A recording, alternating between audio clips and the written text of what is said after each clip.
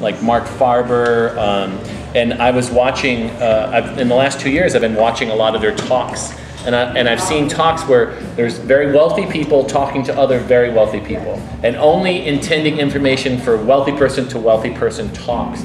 And in a lot of these talks, they talk about how right now is the time for wealthy people to build bunkers. They talk about this. They talk about buy land, get guns, get resources, get renewable energy systems for your own kind of estate, because when times get tough and the rabble, like the rest of us, the 99, you know, when times get tough, some of them are going to be dying and starving, but you're going to be okay as long as you set up your little kind of kingdom. So we're talking about fiefdoms and fiefdoms right now. And this is where this kind of logical conclusion to this society reaches. If you follow capitalism all the way through, that's where it eventually goes, to a very, very powerful few select, and the rest of us either on the brink of desperation or somewhere in between that pyramid. But I think part of that is because of people's lack of ability to think outside the box. So a lot of those people, it's because they don't see any other alternatives. They're not reading this stuff. They're not thinking about this stuff.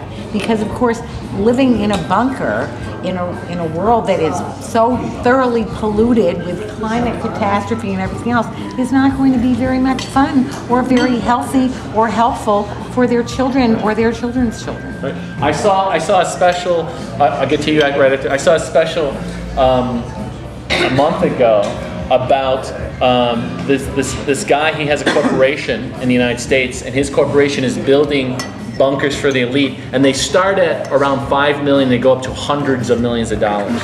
So we're not talking about little we're not talking about like survivalists storing some food or something. We're talking about multi-level, underground buildings that are hardened by concrete, that have all the amenities, swimming pools, a multi-level. And in the last 2 years, his business has gone up 500%. 500%. So this is how the elite are thinking. If you think they're not thinking like this, they are. They're looking for Armageddon. They know that the poor and the working class are going to get to it. Yes. Real quick, there's a study about intelligence and how, and this may seem obvious, but like conservative or people who are defending the system, they're not as intelligent. They're lacking this physiological thing in their brain, and they have less and more fear, a lot more fear. So they have to. You know, they would fear sharing equality, you know. Well, actually, fear does make you dumb. So when you us people are more intelligent. When you are caught up in a fear response, it is harder to I agree with you. Upper brain shuts down. So instead of crosstalk, hold on, raise your hand. I can see, like, I'm not going to get, I think it's time for discussing, because I can see a lot of people want to, so raise your hand, we'll take a stack. I'm not done. I'm not even near done. I need you to finish. Okay. So if you can hold your comments a little bit, I'm going to go through, I'll take another example. And I didn't really even go into detail on either the first two examples, which I could go in deeper. Right. I'm going to take food, water, and agriculture as another example. Something we all need, right? Good and clean water and food, right? So in the current system of food production, it's mass produced by, again, very large corporations, Archer Daniel Midlands, we could go into Monsanto, very, very large corporations control agriculture in the West. And pretty much all over the world. And then you look at large producers of industrialized foods, Tyson Chicken, McDonald's, where they literally have factories that produce industrialized food products. Now, never in this system is it ever asked, what are the basic human needs for nutrition? How do we meet those in the most healthy way to produce the healthiest human being? That's not even in the equation. What's in the equation is, how do you mass produce food on a scale that makes the most profit for the least input? So that's the equation that's being worked with, that is going into your body and your consciousness every day on a mass scale on this planet. Not what makes the healthiest food to make the healthiest human beings, which I know I'm not the smartest person in the world, but if I were approaching a problem of food and agriculture and water, even though I'm stupid, the first question I would ask is, how do we make people healthy with the food and water that we're going to produce. Somehow that has been put aside and we're asking other questions. So that's the first problem with how food and agriculture is done in industrial society. It's mass produced, it's low quality, and it's based upon profit again. And if you look at the systems of growth, one of the things we found in the last 100 years, we've lost, in the United States alone, 12 inches of topsoil. We don't have another 12 inches to lose. When the white settlers first came on the shores of the United States, the average topsoil depth in the United States was 9 feet. The average topsoil depth today is 12 inches. Wow. And most of that was lost in the last 150 years since modern agricultural production has started. That means we are at a crisis point with the soil. Crisis. We are in red territory. We don't have an inch to lose, much less another foot. So, and it's because of the way we produce food. It's with a lot of oil. Oil is the #1 product used in modern agriculture, from the pesticides and fungicides that we use to the way we fuel tractors for large-scale food production. It is highly inefficient. Fertilizer as well, highly inefficient. We are not using the latest technology for producing food. We could be And not renewable. Right, exactly, not renewable. We could be using, if we're going to use tractors, we could use tractors that ran on renewable energy sources. We could have electric tractors. We could have biofuel tractors. We could be using tractors that at least don't destroy the environment, right? How come they don't do that? Can anybody do this? Let's all do this together. It's not profitable. Every time you have a question, everyone just raise your hands and do this with me, okay? Then It's not- just move along. It's common. I'm one-handed at this point, so I got. I get it. Let me get through this. Hold your questions, and then we'll have a whole discussion about all this. I get it. It's not profitable. Okay. All right. Okay. Everything's about. So one of the things we could be using is vertical growing systems or growing towers, which are completely controlled environment where you know using hydroponics how much food you can produce. You can produce them right in communities. We don't have to ship them. You know, we don't need to eat oranges from Venezuela. We could actually produce them right here in Buffalo. We could produce our own food here. But of course, that would take us asking these questions, which we're not asking. I just realized I just got a time check. I realize I'm over. I realize we have another talk, and I realize you have things to say. So I'm going to stop here, even though I have like 9 more pages to go. I guess I'll have to do resource-based economy too. Yes. So let's take a stack. Let's keep this to maybe 5-10 minutes max before we move into the next I one. have to get out this thing. This is the beginning of Occupy Economics. And we need everybody in the movement to get educated on these economic issues. So I want us to have it clear in our minds that this is school now.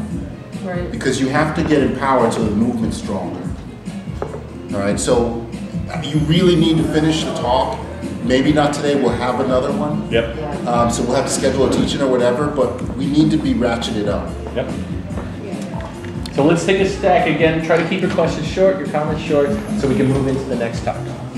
So my question is it about sunk costs? Because they're sort of like, for the people who are profiting from the way things are, if things change, then they wouldn't be profiting. They would have to go through all that transitional phase. That's and right. so they'd rather just keep making money. That's correct. We got to get them off their addiction because they're going to have a withdrawal in Jones. My point to make is, I think the most important question after all this education of ourselves is, what are we going to do about it? Like, what are the steps? I need a path forward. I know enough, and it's just really frustrating not being on the path. Sure. So I think Heron probably raised the most important point. The first point, especially as an Occupy Buffalo movement, is for us to be informed, right? Our own moniker, inform, reform, transform. Before we can move towards transform, reform, right? Which would be the transition phase, to move to transform, which would be kind of implementing this, right? Before we could do that, we first have to be really well informed. And though many of us think we already are, I think there's plenty of room for being better informed. Is the reason we import so many fruits and vegetables because they're more cheaper and it's more expensive to, you know, just get it right here in the United States? Yeah, I'll give it to you this way. If I can make 10 cents on an orange in profit, I don't care if it comes from California, Venezuela, Israel, I don't care where it comes from. That's where it's going to come from if I can make 10 cents on an orange. Oh, okay. Simple. That makes sense. That's the one thing that I really think about is the Schopenhauer quote. I would say we're the first part of it, right? About the fact that we're being ridiculed, obviously, in the media. Right. But you said that you're on the edge of democracy about it being a computing system eventually. How would you get rid of the bad eggs then? I mean, people who are still stuck in that the whole violent kind of the Schopenhauer quote. How? I mean, what would be the regulating force? Would it just be the fact that the power of love beats the love power? The old Jimi Hendrix quote. Sure, and it's a great question. Yeah. It's a great question, and the reality is that once we actually had this system established, you would have such a small minority of people who would ever want to go back to a slave system. You would never want to go back. You may still have a few, but the overwhelming power of the majority of the people would want to enjoy the system. I just think once it was established, it's getting established is the hard part. Once it's established, I doubt that it would ever go backwards, just because the education would be so much higher. People would be learning about this. You'd be learning your whole life. So, and you would be able to spend your time really the way you choose to spend it, and it would probably be towards the benefit of others because you would want to contribute. The second thing I just want to mention was peak oil is not. Well, I mean, I'm sure you've seen the movie Collapse. I mean, you mentioned it. Yeah. It's the misconception a lot of people I know have is that they think peak oil is us not having oil anymore. It's not getting enough oil out in the first place. That's right. And people are confronting the symptoms of the problem. They should be confronting the cause, which is the whole idea that we don't have a resource-based economy. Yeah. Valerie? No. Hold on. I'll put you on the list, Valerie. John's next. Okay, thank you. He's got that.